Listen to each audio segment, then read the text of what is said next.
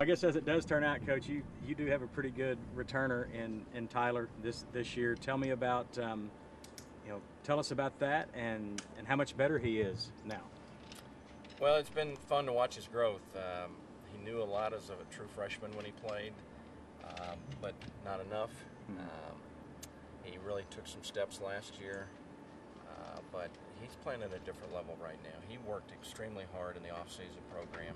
He's probably bench pressing about 375 now. He worked out twice a day in the summer, which has meant better velocity on all his throws right now, and running better than I've ever seen him run. He's raised his game, and he's always been a competitor and a winner. And he wants to win one-on-one. He may want to win stretch some days. He's not going to accept anything but everybody's best, and he motivates his whole team with his attitude. That's for sure. I know it has nothing to do with practice or the games, but whenever you have this particular day, and and you're putting that shirt on, and those guys are putting that they're putting that jersey on, and they're taking those pictures together. Is that just kind of get your brain going, realizing that, hey man, the real thing is just around the corner? Well, those 10 practices have done that too. Right. I'm sitting there last night thinking in 3 weeks we're playing Florida State, and we've got this guy, true freshman landing back that's done really well, and I'm talking to his mom and dad, and I said, who was his last high school game against? And they said Baines, and I said, well, how many was at your Baines game? And they said, well, I said 800, and they said, oh no, not that many. I said, so you're gonna go from he's gonna go from playing Baines to playing Florida State in Tallahassee in 3 weeks, and he probably will be on the field. So right. It's exciting, and we're looking forward to it.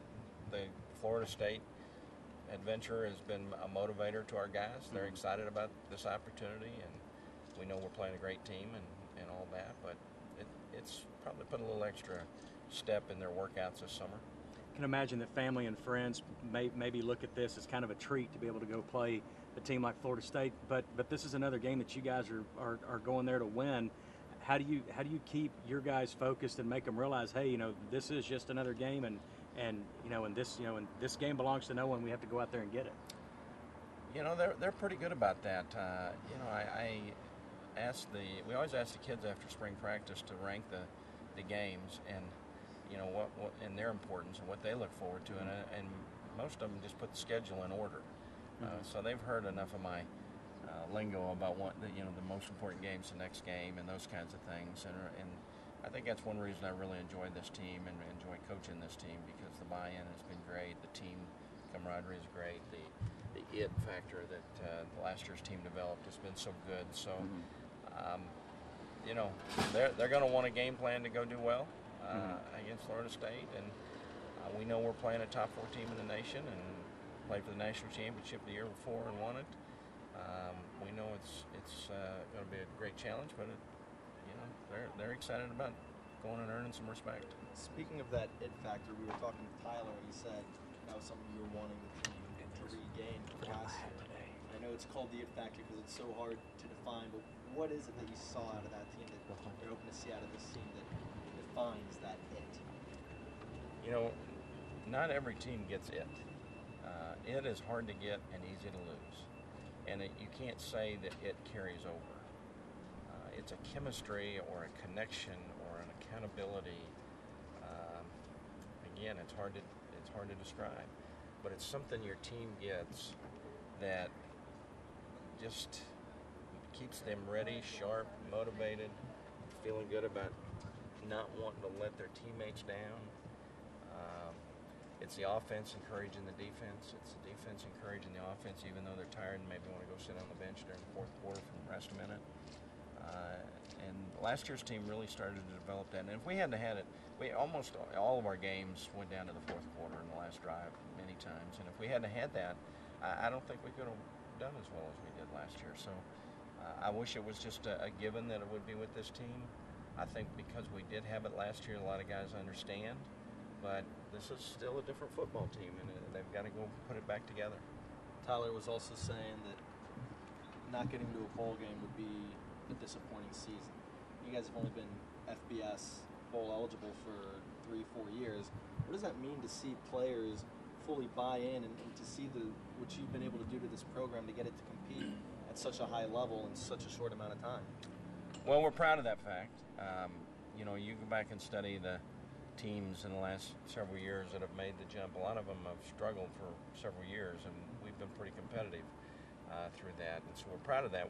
But you know, if you're not a little disappointed by what happened at the end of last year and disgusted, and then you probably don't need to be on this football team. You know, you need to have a little edge about you in regard to that. And I think our new guys are learning it because they weren't here last year, but our returners know exactly what we're talking about. What kind of a year do you expect out of Robert Lowe? Obviously had a productive year last year. Doak Walker watch list. Coming into this year. Well, we're hopeful in another 1,000-yard year. He missed one game last year, the Tulsa game, with a little slight injury, and hopefully we'll keep him healthy. But he's certainly capable of doing those kinds of things. And Rob's pretty consistent. He has been since the day he's been here, and that's one thing that makes him pretty special. How pumped are you just about this offense in general, Coach? I mean, there's more playmakers than maybe the 99 Rams out here. Well, it is exciting to have an offensive line that it's taken us a long time to build an offensive line, and you just don't do that overnight. And so that's exciting. And then having a quarterback back with the experience that he's had, the tailbacks that we've got back, the tight ends we have back, and the receivers that are seniors that have played a lot of football. We averaged about 33 points a game last year, so we're all going to be disappointed if we aren't better. We know we've got some tough games on this schedule compared to last year when you talk about stats, but I think from a production standpoint, we have high expectations on that side of the ball. I think I'm the only one that's picking you guys against Florida State. I mean, I picked Appalachian State over Michigan. I picked ULM over Alabama. Did you put any money in Vegas on it yet? I mean, do you it doesn't mention count if those you don't, games? right? Do you see those games? Do you give these guys, hey, man, don't worry about the haters and doubters. Let's go in here and let's show them who we are? They have that feeling. This game was going to take care of itself. I don't think I'm going to have to do a lot for this game. Keep them level-headed about it. They know that they've got a big challenge. We respect Florida State and what they've done a great deal. You have to.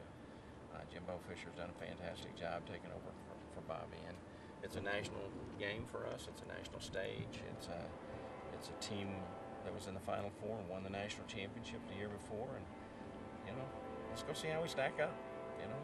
It might be ugly. We understand that, but I think our guys are going to compete well and compete hard, and hopefully we're going to walk off the field that night with a degree of national respect for the Bobcats.